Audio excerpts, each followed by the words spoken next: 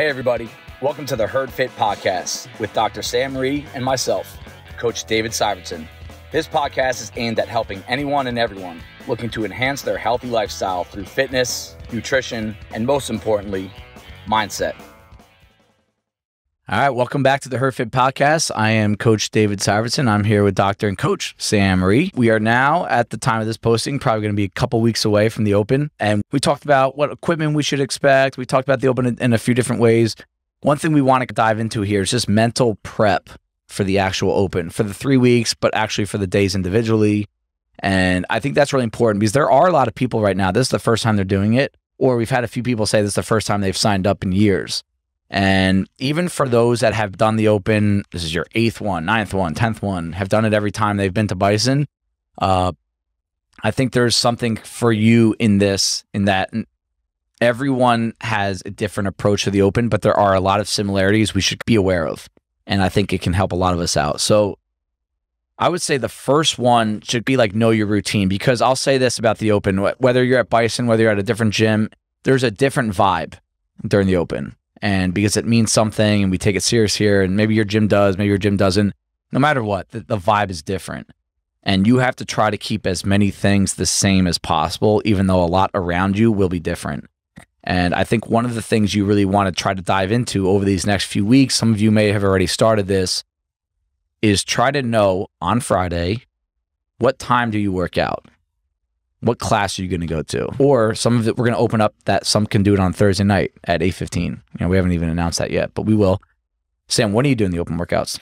We've been talking about this. Yeah. I am right now planning on doing it Thursday night. Cool. Just so that in the service of the podcast audience, so that we can selfless provide a perspective on it. Yep. I was able to do that last year. I didn't think it was the best way of doing it, and I wouldn't recommend it because there's value in doing it when you have given it some thought, given it a little bit of analytics, formulated your mental approach. The positive, though, is that it will now come out 3 p.m. Eastern on Thursdays. Much earlier. Yeah. So we do have a couple more hours than we did last year. Where sometimes that's all you really need. Yeah. Like in the past, example, Sam did this on Thursday nights last year. The workout will come out somewhere between 8 and 8:15 at night. He was doing it at 8:45.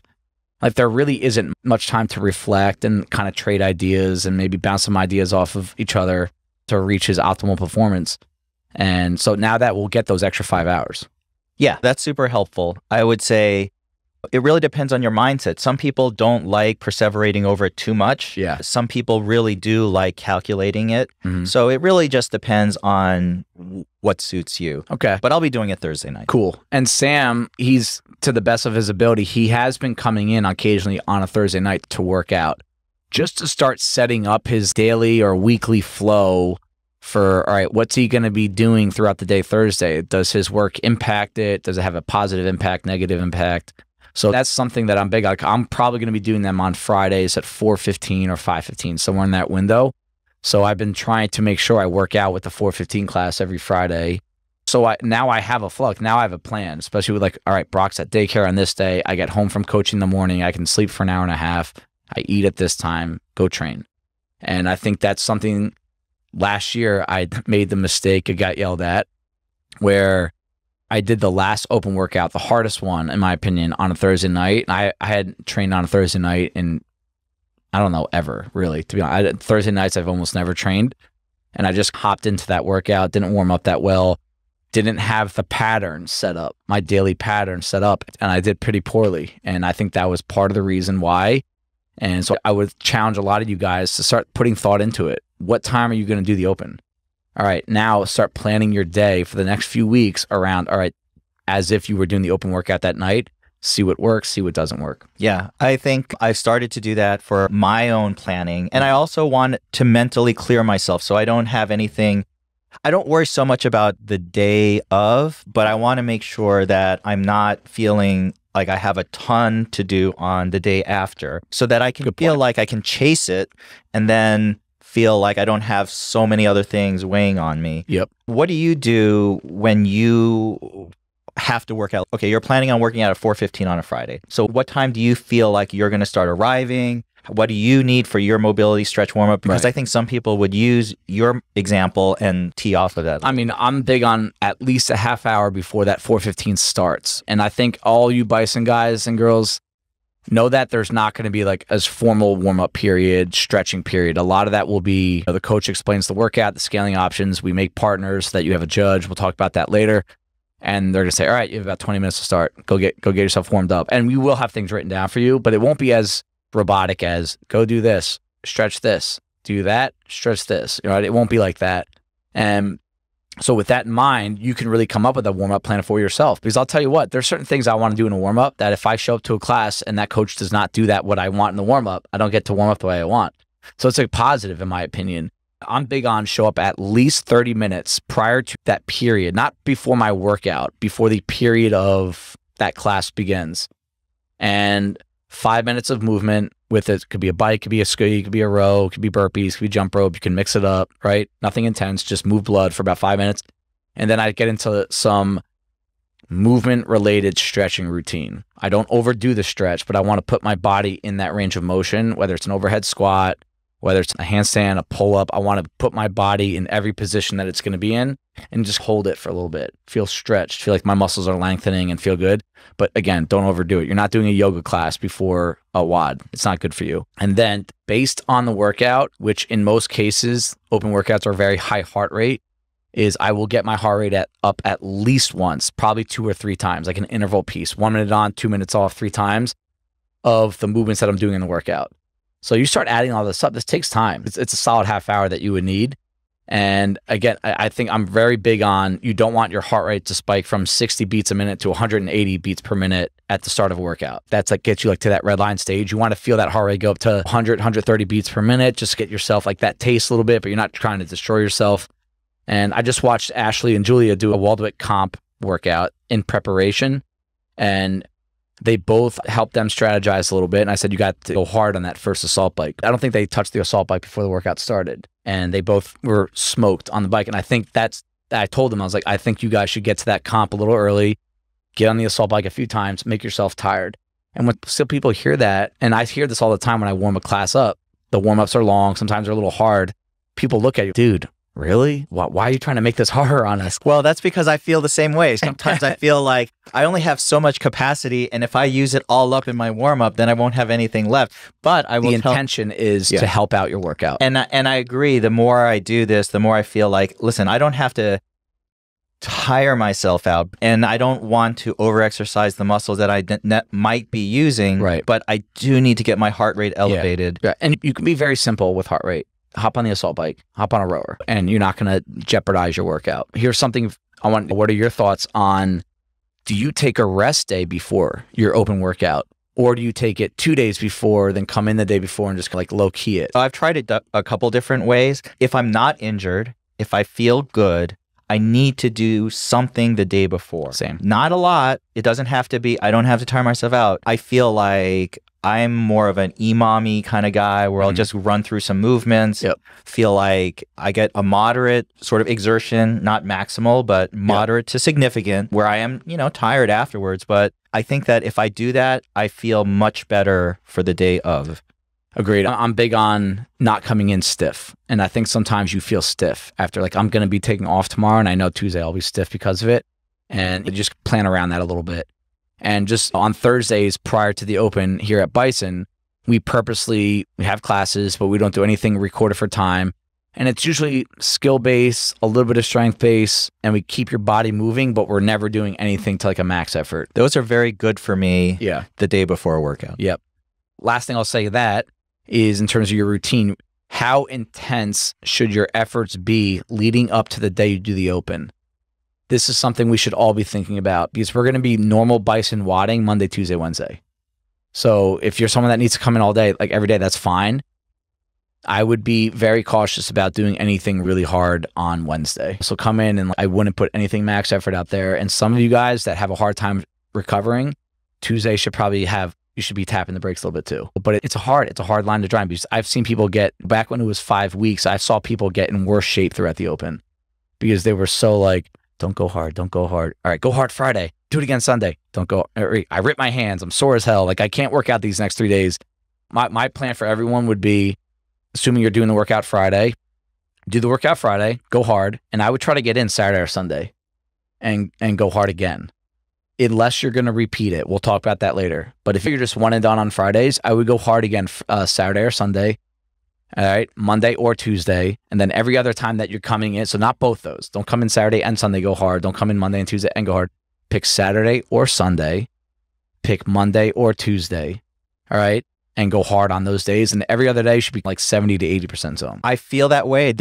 And I think everyone has to individualize what go hard means. Like, for example, if that workout, let's say 22.1 smokes my shoulders, I will probably go moderately hard on Saturday if I were to do it on a Friday, but I would probably work on something else, like maybe more squatting based or something else, just because I know my left shoulder always gets so cranky. Yep, that's where it can get very individualized. And I will have to do something, but I might not necessarily do more shoulder work. Yeah. So that's another thing, guys. Like, I'll put myself out there. If anyone wants to reach out to me and just, hey, what do you think about this plan?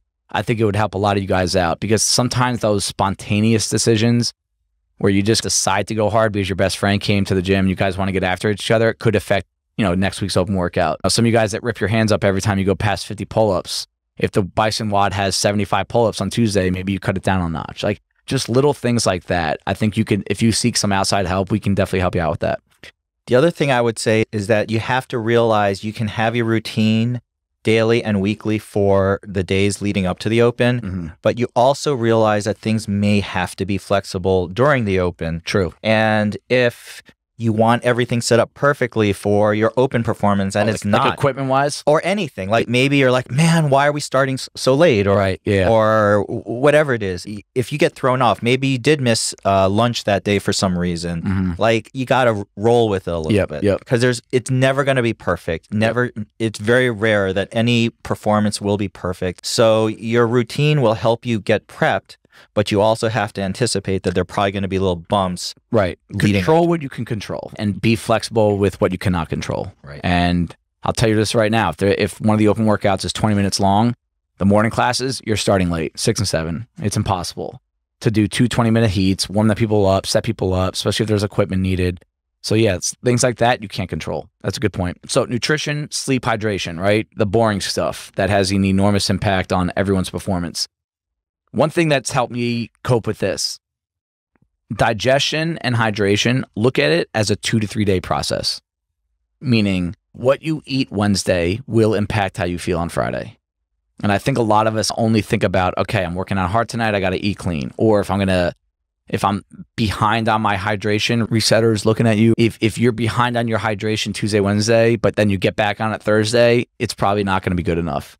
And I think that's something we should all be cognizant of. If you want to recover well, what you do Friday after your open workout will impact how you feel Sunday. And that's always tricky with us because we do the open party on Friday night. Liz and I talked about this, and she's our new event planner, social director, at Bison, and she's going to be planning a lot of parties for us. And we talked about the open party being the first week versus the third week. And she's like, maybe we should do it the third week. And I was like, no, we always kick off the open with the open party. And then she, like the way she does, she made me think about it in a different way, in that if people are going to go after it Friday and then go get, a lot of people, it's like a big night out for them, drinking and eating. Yeah, that could affect their recovery if they want to redo it Sunday or just for the next week in general. So that's not a very athlete way of looking at it. But we combined some thoughts on it. It's also an anniversary party for Bison. So we're keeping it that first Friday. I think this is also something that is individual to you. Usain Bolt ate chicken nuggets during his Olympic performance, and he did fine. If you're like me and you're older, keeping on track makes such a big difference. I can tell if I eat pizza with my kids on Friday, I will feel like crap for a while. And it's just, especially during the open, it's just not worth it for me to do that. If I want to, I'm going to wait until after the open to really let go. But I know what I feel like if I'm not hydrating properly and eating properly. And I think almost everyone who's been doing reset feels it. So if you can just hang on for a little while longer, that will help. Awesome. Yeah, 3 weeks. Again, it's not that long. It's really, five is. It's funny. 5 is. 5, like for those that haven't been at Bison for a long time, in the past, I would say half the people that sign up for the open After 3 weeks, they're like, dude, I'm done with this. I don't want to do it anymore.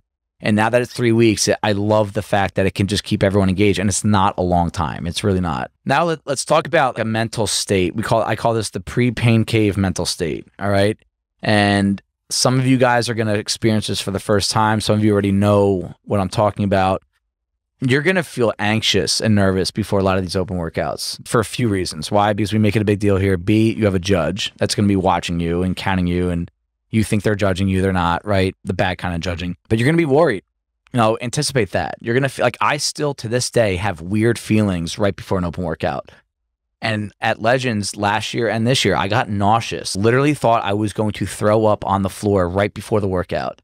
And I still had to tell myself, this means I care. Like that's what it means. It doesn't mean you're in bad shape. It doesn't mean you had a bad piece of chicken the night before. It means you care. Like, you care so much that it's actually physically having an impact on you. Tell me, like, you've had that before, right? Yes, many times. The more I care about something, the more anxious I will definitely feel beforehand. And that's a good thing. I think that's something that you should actually look at and try to channel it as, this is a positive. All right, if you're sitting there and be like, it's 22.1, when are we starting? All right, cool. Like, that's when I'd be like, all right, you're probably not going to really hit your physical peak in this workout. And I think that you need to trust that what you're doing in the open is what you do all year here. The second the coach goes 3, 2, 1, go, it's the same thing. Yes, your mental state might be different. You might be trying harder. It might burn the lungs more, but you're not all of a sudden speaking a different language. You're not doing different things. You're doing what we do all year. You're challenging your body and your mind, and you're trying to find where your physical potential is. And for some of us, you really find out in the open. Sometimes you kind of leave some out, but I think that pre-pain cave mental state is really important. I hope you experience it, to be honest. I want to also say something for the athletes who are feeling a little overwhelmed. Yeah. If you don't have any experience with the open, I know people are like, what is this? I don't know. And they're not people who deal very well with anxiety, or they want to avoid an overly intense experience.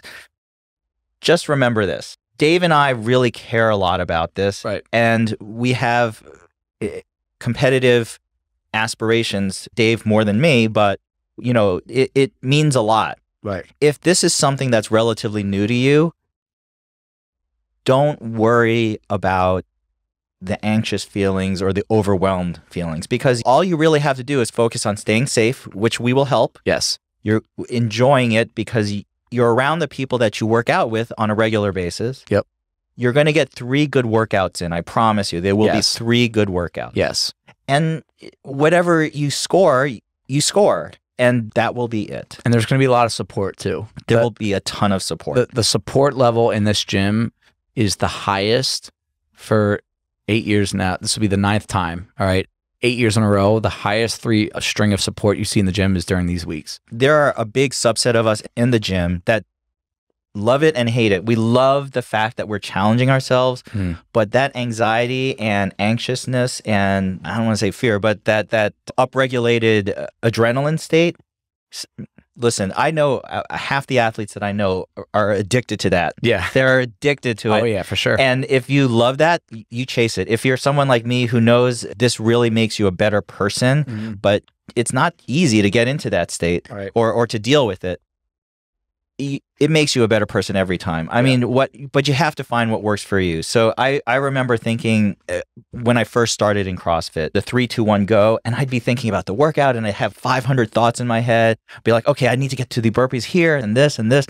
And it would just lock me up. And at this point, when I do most of that thinking before, and then when I start the workout, I try to keep my mind as clear and as empty as possible and trust my body will do what it's going to do. And if I try to control it consciously, I will not do as well as I normally do. And you have to find whatever works for you. It might be a clear state. It might be a fully analytical state. You might have a really upregulated, I'm going to crush it state. This is where you can develop your own success mantra. And you can really only do it in a state where it's meaningful to you. Dave said, if you're just like, all right, 22.1, then you won't know what it's like to actually be in a situation where you have to perform and do your best. Yep. And most people will find that with this. And I think that that's a great opportunity. Yeah. Yep, I agree. Staying in the moment. So this is building off what Sam just said, kind of natural transition that we have right there. Pacing, creating, sticking to a plan. I don't want to overdo that. There's some, and I respect this, sometimes I wish I was like this, where you don't need to create a pace, a strategy, a plan for your workout. It will help if you're really trying to maximize your own result. But what I think that might be your plan is to not go in and just let your body tell you what you're doing. Let your body dictate how you're feeling, how you're breathing. I think what I really mean by it is don't let others, and when I say others, I mean the people around you, don't let them dictate how hard you're going to go after a workout. Because I see this on a daily basis at the gym where someone feels they need to go at a certain rate of speed, or they need to lift a certain load, a certain weight, they need to RX only because somebody else did. I see it all the time. What did that person do? Okay, I'll do it. Well, why does that matter? Well, we usually do the same weights. Why? Well, you don't have a reason why. It's like a comfort thing, right?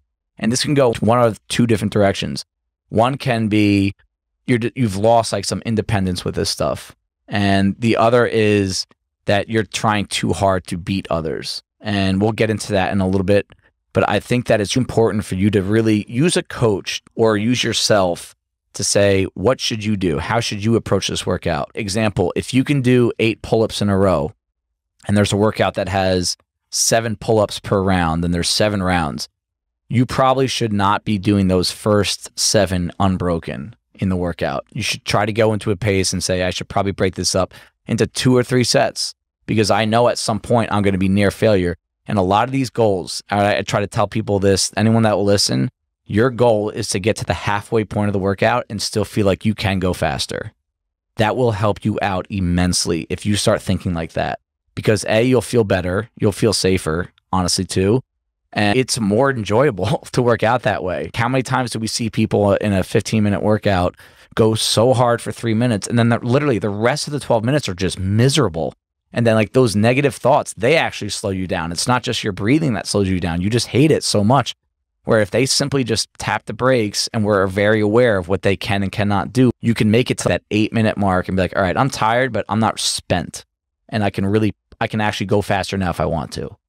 I think most of my experience in CrossFit has been learning to pace properly. Yeah. Like that's what's made me a better CrossFitter, and in terms of workouts is knowing how to pace myself. But I do use outside cues to help myself. If I'm not the first person working out that day, and I look at the whiteboard, I'm not looking at numbers to try to beat people like, oh, I have to beat that person. Or like what to expect. But I'd look to what to expect. And then I'd look at my own capabilities and say, well, I feel like I can do X if I do it this way. But then I also know that when I'm in the middle of the workout, I might not stick to that plan. I might feel better, like you said, and halfway in, I'm like, listen, I can pour it on a little bit more. Or I can say, whoa, this was a little ambitious and I have to dial it down just a little bit. But you never want to get to that part where you burn out, where you redline, where you feel like, you know what, this is, like you said, suffering for another 5 minutes. Right. Like everyone can suffer for 15 seconds or 30 seconds at the end. Yeah. But you want to get to that pace where you feel confident. Confidence during your workout is what you want to feel. You can't do that if you're basing your performance solely on whether or not you're doing better than somebody else. You can use it as motivation, but that is not what you should be using in terms of your planning, pacing, and creating whatever it is that you feel like you can achieve. Yep. Coping with your result. Okay, so you're going to do a workout on a Friday. Maybe some of you do it Thursday. Some of you will do it Sunday, right? After, almost everyone will leave every open workout saying the same thing. I could have went a little faster. I could have won. I rarely hear someone, that's my best score right there. And honestly, in some cases, it probably is true. That's why people redo it. We'll talk about that next. It's like the point of a test, right? If I think back to, academics in school, you do a test, you get a score. If you were going to redo that test the next day or the next week, you would probably get better, all right? But the point of the test is where you were in that current state. And whatever you get, that is your result. And I think sometimes CrossFitters are notorious for this, that you always are just not happy enough. Like, you're not proud of yourself for what you did. I'm proud of everyone that signs up for this thing. That alone is hard to do. Like, I think right now our number's at 183 people. all of you, every single one of you, whether you've done this a lot, whether you're confident or not, whether you're new or not, I'm proud of that person for doing it. And I'll be even more proud when they show up to do the workout. Absolutely. I don't really care that much about the scores, to be honest. I just like, for the ones that have competitive goals and want to get to a certain stage, there'll be some care there. I really don't look down on anyone that feels like they didn't do well. And I always also don't praise anyone up or lift anyone up that crushed the workout. I genuinely mean that. Some of this is perspective too. So I've gone back and looked. I have felt I often feel exactly what you say. I don't feel like I did what I could have done. But I will also, with time, go back and look at my workouts and say, that was a pretty good score, actually, for what I did. Yeah. And regardless of whether my elbow was feeling right or not, you will probably achieve closer to your capacity than you really think you did. And you will have tried very hard in a situation where your adrenaline was maxed out, where you were really gunning for it. So take that effort and really be happy with it. Yeah. I think the longer I've done this, the more I have been able to look at my workouts and say, you know what? I have given it my max effort at the time. Same here. Maybe I could have gotten more reps if I had done this, that, or the other thing. But listen, you do it to see how you do. And whatever that run is, whatever that shot you gave is, you have to just realize that was the best that you had at the time. Yeah, that's what you did. That's the best your score was. And I'm okay with that. And I don't want to hear anyone say it this year. I would love for, I could have went better. Like, why didn't you? That's going to be my answer. Like, I want you to be, hey man, I gave it my best effort and that's my score. That's what makes me proud as a coach, is when it's like, dude, I went as hard as, I don't want anyone to be like, I didn't try that hard. If someone came up to me, I didn't try that hard, what are we doing here? So if you know that you're not going to say that because you went as hard as you can, you tried your best, maybe you strategized wrong or paced wrong, that's not what I'm talking about. That's okay. You tried as hard as you could. And that's your score. Like, I'm proud of you for that score right now. I tell my kids this all the time. And also pretty much actually when I was teaching in medical school was, listen, if you're prepping for a test, like you're prepping for the MCAT or the SAT or something like that, you want to get to the point where no matter what your score was, you felt like you gave it your best effort. Yeah. So even if you did crappy on it, you got to say, at least I gave it my best effort. Like you said, maybe you didn't prep right. Maybe your strategy wasn't right. Maybe the situation wasn't ideal for some reason. Things beyond your control. Maybe your shoelace became untied and you weren't able to finish your double unders, but you gave it your best effort. Yeah. And that, if you can say that for yourself, you'll be fine. Yeah, you'll be proud, we'll be proud. All right. So that brings us to a really hot topic with the Open, less than it used to be, which I'm really happy about. Redoing your Open workouts. All right. The first thing I'm going to say is, this is your Open. You decide if you want to redo it or not redo it. There's no right or wrong. It's not good or bad to redo the workout. It's not good or bad to not redo the workout. So that thought is out there. All right. I want you to ask yourself why you're redoing a workout. So for those that don't know, this actually does happen. People do the workout on a Friday and they come back on Sunday and do it again because they want to get a better score. Cool. More power to them. All right. But I want people to ask themselves, before you do that, why are you redoing it? And this is someone, I've redone workouts. Man, how many Open workouts have I done? I've probably done close to 50 Open workouts. Yeah, I was going to guess 50. So I've probably redone about 20 of them, I would say. All right. So just know that I've done this several times, but you need to ask yourself why. And if you are trying to, if you're doing it to one up somebody else, I think that's a really shitty approach, because I'm going to tell you why. It's not fair. Let's use this example. If Sam does the Open workout on Friday morning, gets 188 reps, that's a score, and I want to beat Sam, whether I'm vocal about it or not. I come in on Friday night and get 189, beat Sam, flex my muscles. Sam comes in on Sunday morning like, fuck Dave, I'm gonna beat Dave now. He gets 190 reps. Is that a real win?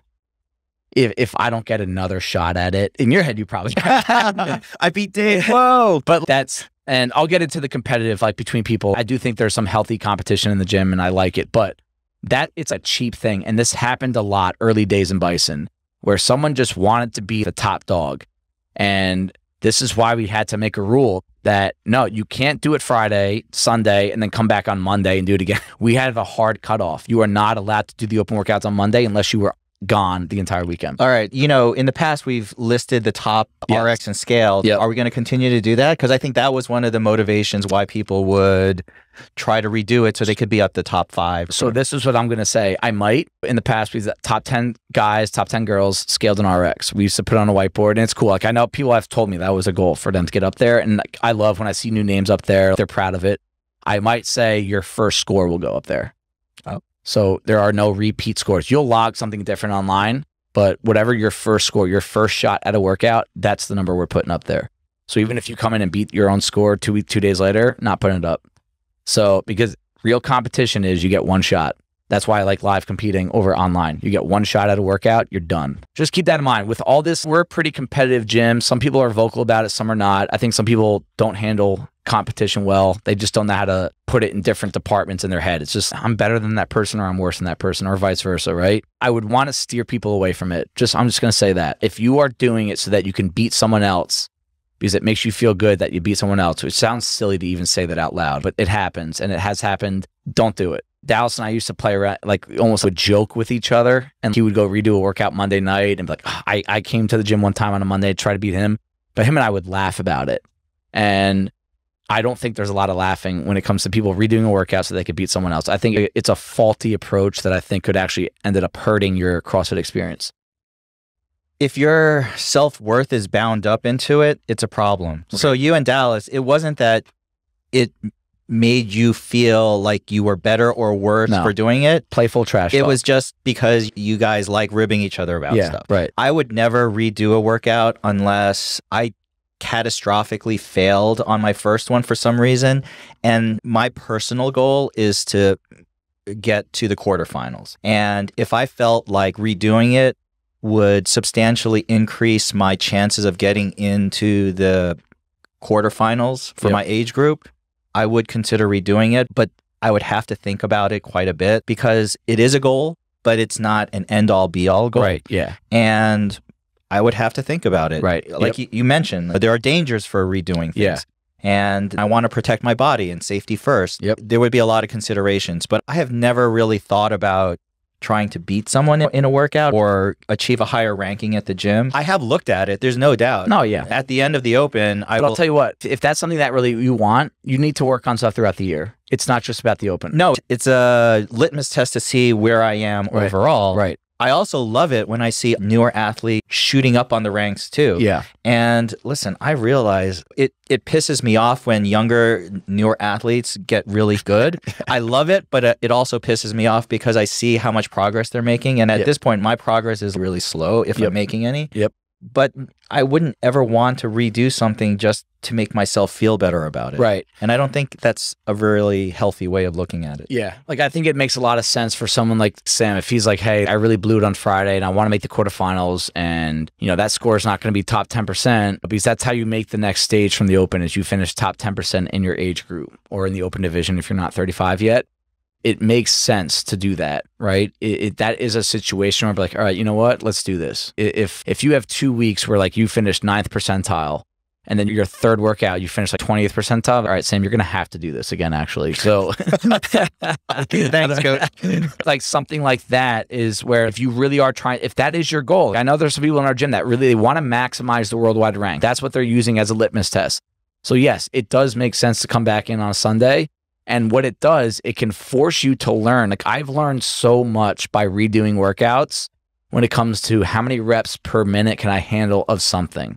How do I properly pace? That's when I really started to getting into how to pace workouts in a mixed modal setting where you don't have a machine that's telling you what your pace is, like a rower. Like my wall ball pace, thruster pace, pull-up pace, muscle-up pace. How long does it take me to do 10 muscle-ups when I'm tired? Blah, blah, blah. Like, how many times do I need to break that up? I started learning all that by redoing workouts because I was like, all right, I got to do the same workout, same environment, same situation. What do I need to do every minute and 35 seconds to get better? In that regard, it makes sense, and you will see a benefit from learning about yourself. But the dangers of repeating, especially with max intense rates, is the repetitive movement patterns. If you're going to go out and do a workout that has 110 thrusters and then 2 days later do it again, you're not going to feel good a day or two later, and you're opening up the door for injury. And I've seen people without a high confidence level that you can do substantially better. Right. I have seen people actually do slightly worse on their repeats. Yep. So you really have to know yourself and know what it is that I can substantially improve upon on my repeat. Good point. In order to do. Very good point. Yeah, I've been on that side before. I remember we did the thruster jump rope workout, and I usually have Adam Ramsden judge me.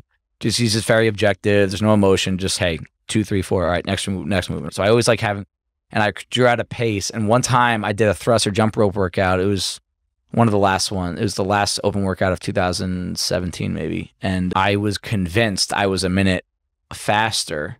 And I get done, do the dramatic flop to the ground. I look at him like, yeah, a minute faster. And he just looks at me. I just whiteboard. And he goes, no, slower. I was like, I just went through all that for nothing, because my goal on that was literally just get better than my previous score. There was nothing, beat that person, and it didn't work. And I'm like, wow, I went through all of that for nothing. And that's a funny story. Last thing I want everyone to be prepared for is dealing with a judge. We don't do a lot of workouts throughout the year where someone is standing next to you, counting your reps and letting you know if you're doing reps or not. And this is a very tough thing as a gym owner. We try to be as objective as possible. If you don't squat on a wall ball, you're not getting the rep. And we've had issues. Like, people get frustrated. They yell at the person. And sometimes like a poor, innocent new member that's getting yelled at because they said no rep. Or honestly, a judge is afraid to no rep someone. And I'm very adamant. Every time we run competitions here, when I go to a competition during the open, if I ever see anyone go at a judge, you're out. I won't even give you a warning. You get the warning before. Maybe this is your warning right now. You do not argue with a judge that no repped you. Like, you just got to be better. That's the thing. And this happens a lot with like squat depth, elbow lockouts. You're going to have someone tell you that you didn't do the movement correctly. And how you respond to that will say a lot about your character. Just know that going in. Because I've been no reps so many times, you don't stop. You just don't get credit for the rep. You just keep going. If you're going to stop and get frustrated and cry and yell at the judge, or think a bad thought about your judge, it's a really bad job by you. What are your thoughts?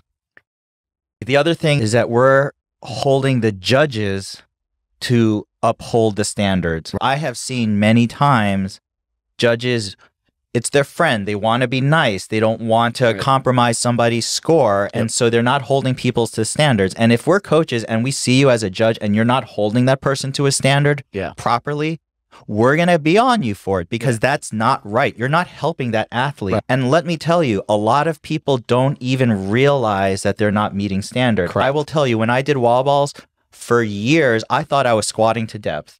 And it took people constantly telling me I wasn't before I videoed myself, looked at myself, and I said, wow, I feel like I'm doing it, but I'm not. Yep. When you sit there and you are not holding an athlete to standard, and the temptation is to let it slide just because you want them to get a good score, or you're afraid of them saying something, you are hurting them as an athlete. So please, if you are a judge, be dispassionate. Don't bring any emotion into it.